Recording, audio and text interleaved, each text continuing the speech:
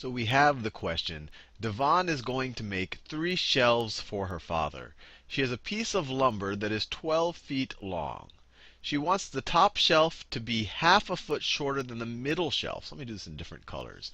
She wants the top shelf to be half a foot shorter than the middle shelf. So let's just read the whole thing first. And the bottom shelf to be half a foot shorter than twice the length of the top shelf. Let me do that in a different color. Do that in blue. The bottom shelf to be half a foot shorter than twice the length of the top shelf. How long will each shelf be if she uses the entire 12 feet of wood?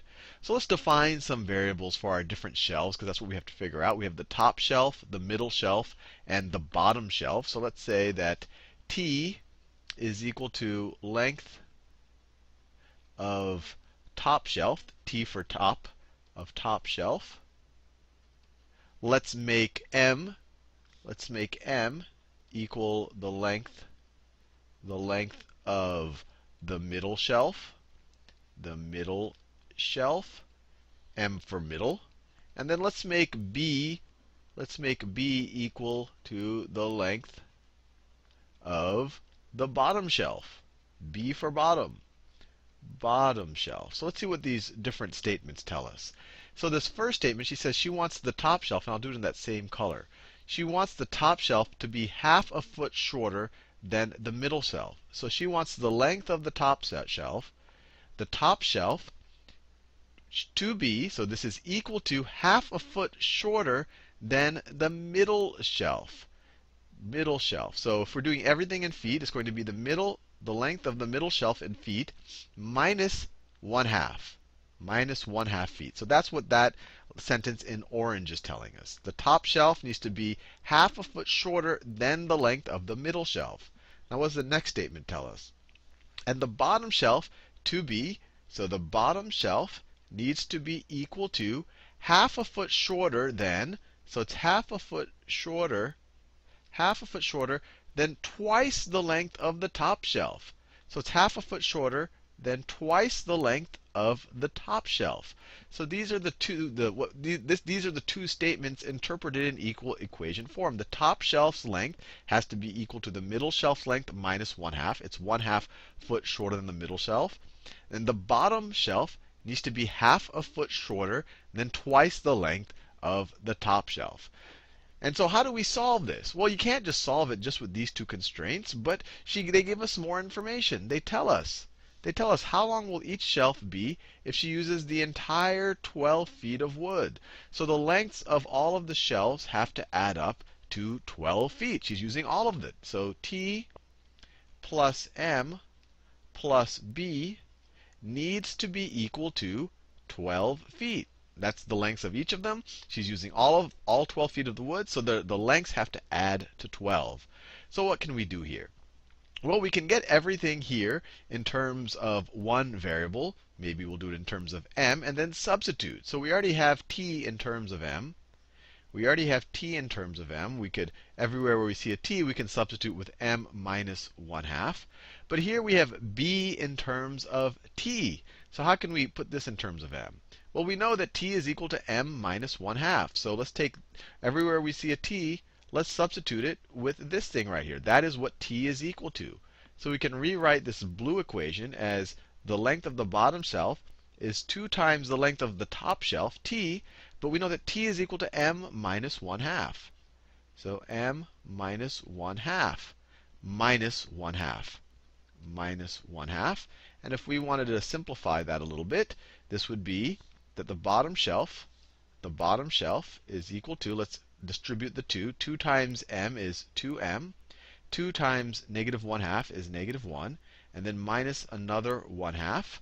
Or we could rewrite this as B is equal to 2 times the middle shelf minus 3/2, right? 1/2 is 2/2 minus another half is negative, or 3/2, just like that. So now we have everything in terms of M, and we can substitute back here. So the top shelf, instead of putting a T there, we could put M minus 1/2.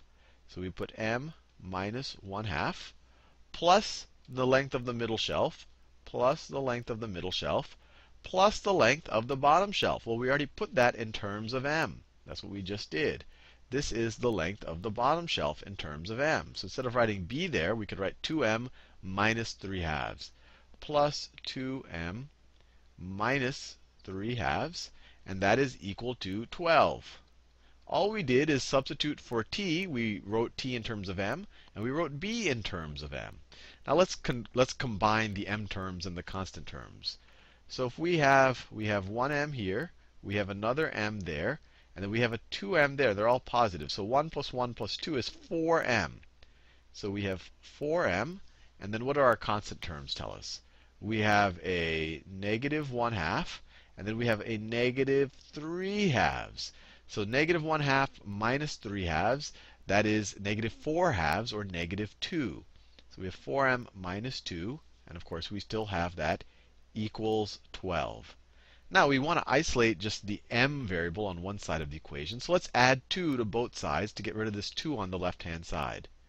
So if we add 2 to both sides of this equation, the left-hand side, we're just left with 4m.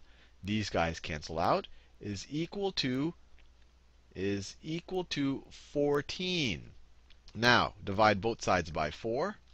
Divide both sides by 4. We get m is equal to 14 over 4, or we could call that 7/2 feet, because we're doing everything in feet. So we've solved for m, but now we still have to solve for t and b. So let's do that. Let's solve for t.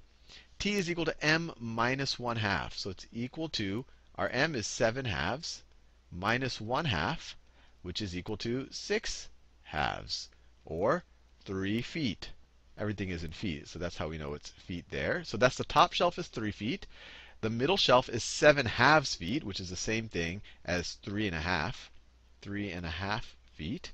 And then the bottom shelf is 2 times the top shelf minus 1/2. So what's that going to be equal to? That's going to be equal to 2 times 3 feet. That's what the length of the top shelf is, minus 1/2, which is equal to 6 minus 1/2, or 5.5 feet. 5.5 feet.